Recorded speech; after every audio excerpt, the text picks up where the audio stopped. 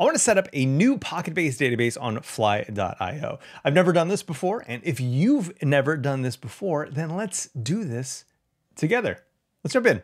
First things first, I have 3 panes open, my fly.io account logged in. I have the documentation for PocketBase and then a terminal. And I already installed the Fly CLI some time ago. So let's go to frequently asked questions. The first one is, do you offer hosting? And they recommend fly.io with this example. It says we need to create a PocketBase Docker file. I'm not exactly sure what that means yet. Don't really know much about Docker, to be honest. I've already installed Fly and I have an account, so I just need to log in.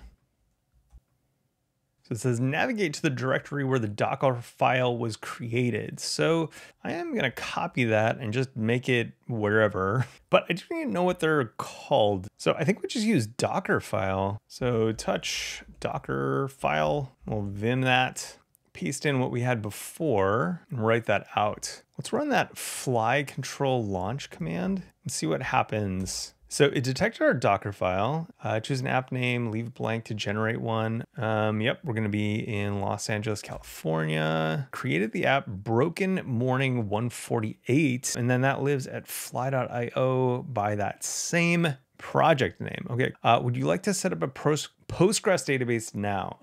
No, I think. Would you like to set up an Upstash Redis database now? No, I think. Okay, so we wrote the config file fly.toml. Would you like to deploy now? Let's say no. So we can run flyctl to deploy it when we're ready. All right, so we need to run this command here to set up that volume. Do you still want to use the volume? Yes. Los Angeles. Okay, now I'm going to open this fly.toml file, grab this and put it in there. Okay, it says it should look something like this. I assume that it does. Let's double check. Yeah, no, it doesn't look anything like that actually. Let's try and go with what we have generated for us and see how it goes. Final step, deploy. So run flyctl deploy. Now this is doing its thing. So I thought I'd note that it's pretty cool that you can run some backups. So it'll hold a 5-day backup and then we can run these commands to pull those backups. Speaking of backups, let's talk about my reasoning for choosing PocketBase. I have some very small needs for my personal site where I want to have a database where I can post some basically streaks, like how well I'm doing eating or tracking my weight and all that kind of stuff. I like PocketBase because it uses SQLite. SQLite is an embeddable database. And so it's basically just a single executable. And then alongside of it, there's a file with all of the data in there. So it's really cool. It's just these 2 files.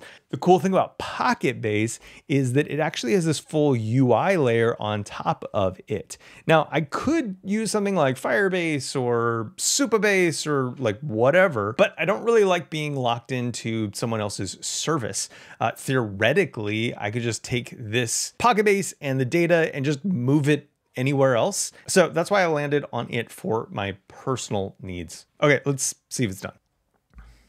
Okay, so I made a big mistake and I set this up in my user directory, which is why it was taking so long. It shouldn't have been uploading all of the stuff in my user directory to the cloud. Let's make a new directory in the code directory, call it chan.dev, move in our fly.io file, and the same thing for our Docker file, code chan.dev as well. Let's go there and see what happens. Okay, now I'm gonna run flyctl again and see if I can deploy it from this directory. Okay, so this makes a lot more sense. When it's sending the build context, that's just 413 bytes as opposed to the like gigabyte or so that I had started to send before canceling it. It says we can watch at this URL. I'll copy that and it finished the deploy.